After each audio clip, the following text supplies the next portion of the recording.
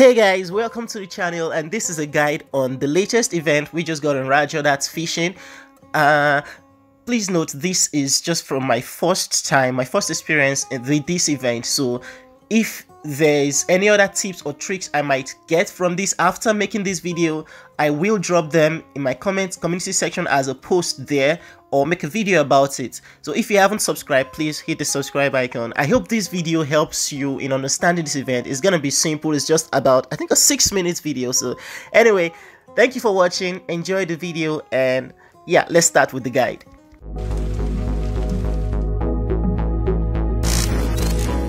So the first thing you want to know is how to get to the event's location.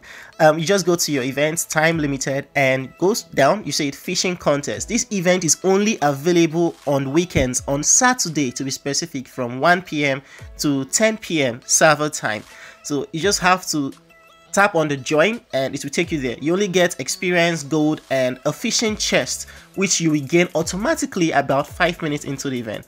Anyway, when you tap on the join, you take you to this location in Castle College. There are 2 NPCs here. The first one teaches you about the rules and gives you the certificate. Do not collect the certificate first, okay? That's the one and most important thing you want to know about this guide. Basically, it just tells you about the ranking system and the rewards you get from this event. So if you want to, you can read them here or in your own gameplay. The second NPC talks, well, it doesn't really talk, it just gives you bait. So there are different types. The giant earthworm and the freshwater shrimp bait help you catch freshwater fish at Castle College, Fun Fair, and Hydras. The second set include the mealworm bait and the frog leg. These two helps you catch sea fish at Chizuru, Siberia Harbour, and Lilygold Island.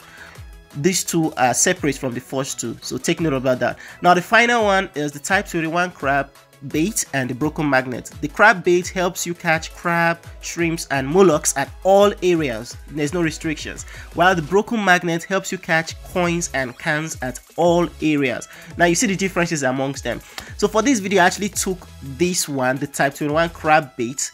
Yeah, maybe next time I'll experiment with the others. What you want to do is make sure you have more than enough of the item. You see, I came back and I bought an extra 99. So I currently have 198 of the items. Alright, so now you can come back to the first NPC and collect your certificate. Why I said you should take the certificate later is because immediately you start or immediately you collect the certificate, yeah, it has a timer on it, 15 minutes. So you see it's already begun, the countdown has already started. So you have 15 minutes to start fishing. And if you have no idea how to go about this, all you have to do is go to your inventory right now and search for the bait you bought. So this will help you to start fishing quite fast. Just look for the bait, say mine down there, and select it and tap use. It will take you to any of the location that is available stated on the bait description, and it will take you there and start fishing immediately. You remember the bait I bought is the one that can be used at all areas, and it helps me with crabs and shrimps and mollusks. So right now it's taking me to one of those areas, which is Lilygold Island.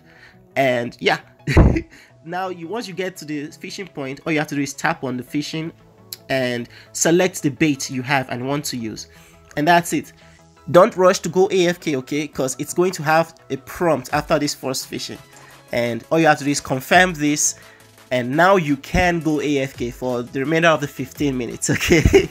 You can go AFK right now. Know that you must have more than enough bait. Why I say you should get that is, apart from the time spent, you are going to burn through a lot of those baits, a lot of those lures.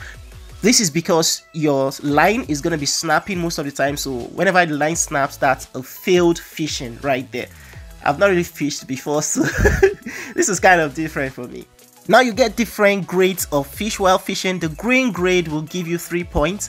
The blue grade fish will give you 4 points. The gold or yellow grade fish will give you 5 points.